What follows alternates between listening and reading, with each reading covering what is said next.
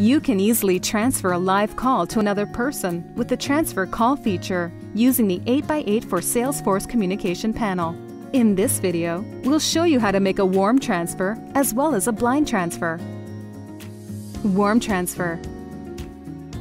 If you would like to check to ensure the person you are transferring to is available, you can use warm transfer. It allows you to connect with the person you want to transfer before you send the call.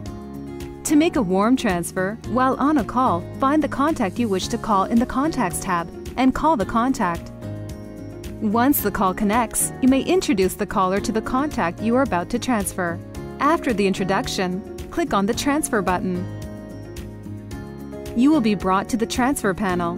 Tap on the number you would like to transfer the call to, and you'll be dropped from the line automatically. If you're transferring to an external contact, click on New Line and dial their number. Once the call connects, you may introduce the caller to the contact you're about to transfer. After the introduction, click on the Transfer button. Select the number you would like to transfer the call to, and your line will be dropped automatically.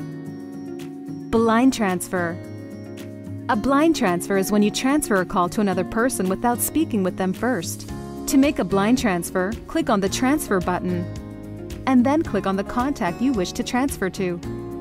The call will automatically connect the two contacts, and your line will end.